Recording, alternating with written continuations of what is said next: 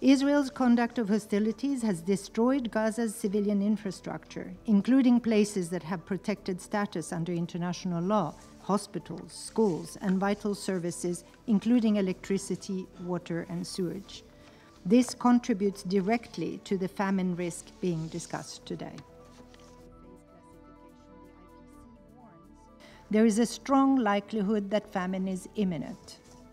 This horrific possibility cannot be separated from the unrelenting attacks on the human rights of civilians there.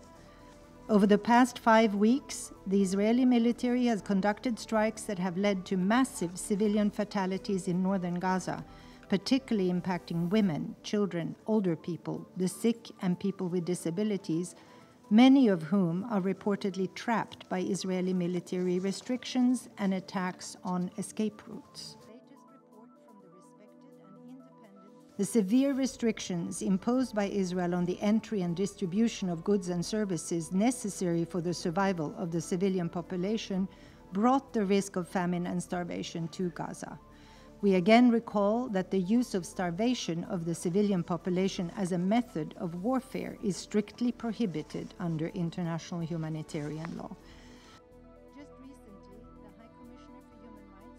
The manner in which the Israeli military is conducting operations in northern Gaza suggests not only that Israel's actions are seeking to empty northern Gaza of Palestinians by displacing survivors to the south, but points to further grave risks of atrocities of the most serious nature.